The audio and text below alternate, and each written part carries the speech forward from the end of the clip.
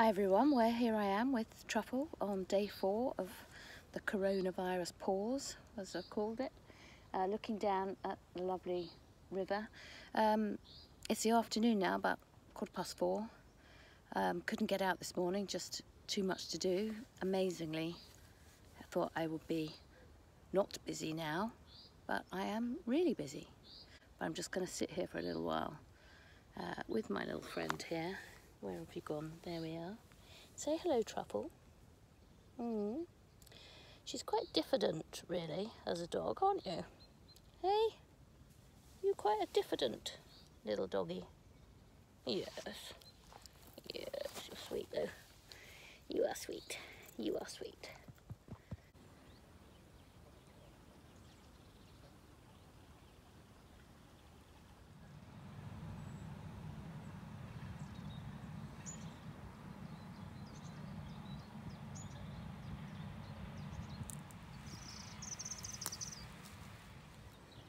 There's a very nice little stone seat here, or little ledge. I might come back and sit here and watch the sunset. Lovely clear water. That's a nice photo, isn't it, Truffy?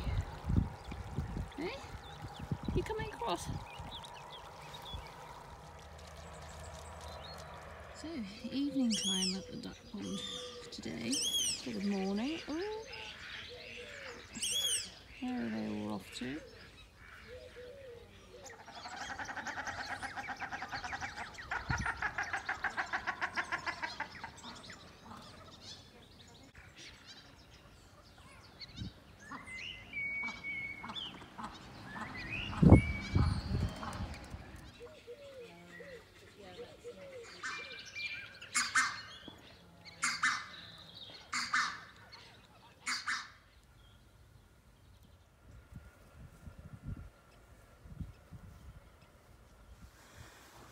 So while I'm waiting for the sun to go down, just to let you know, Douglas did get back safely yesterday. We went to pick him up at Heathrow, and Heathrow was completely deserted. I mean, we parked in the short stay car park and there were no other cars there at all. I've never ever seen it like that, and probably never will see it again like that.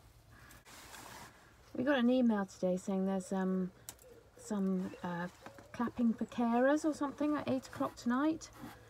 So it'd be interesting to see if people do that, because we're not right in the middle of the village, but we'll certainly go outside and join in.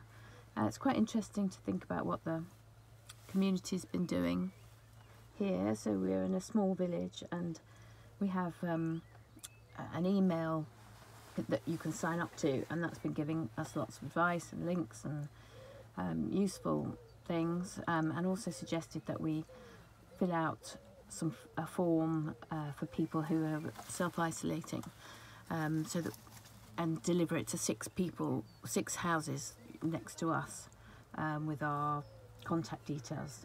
So did that.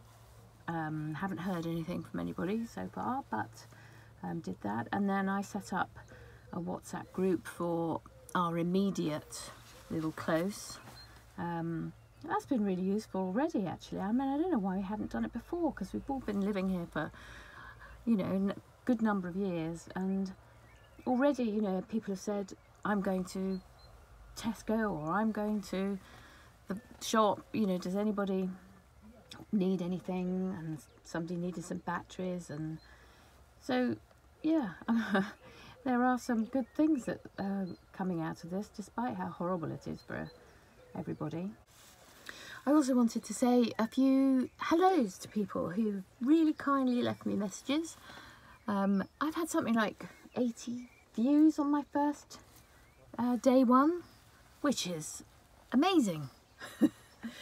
So thank you, everybody. I had lovely comments from obviously my parents, who are over 80 now, and they're at home and I haven't been able to see them. So hello, Mum and Dad. Hope you're all right. Really miss you. Thank you for being the best supporters in the world. And also my friends, Jane and Karen, and Melinda, thank you for your lovely comments. Also people further afield in Scotland, George and John, you know who you are. And Karen, another Karen, all the way over in Canada. So that's really nice. That's been really nice, actually.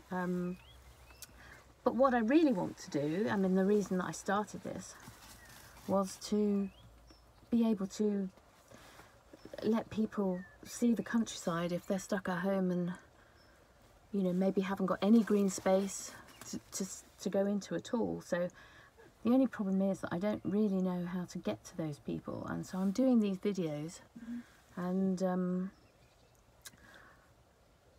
you know, I need help. I need help getting the message out, because I don't want this to be all in vain. So if you can help or can share or tell me what to do, I'd be very grateful. Well, little Truff, look at your hair, it's all glowing red in the evening light.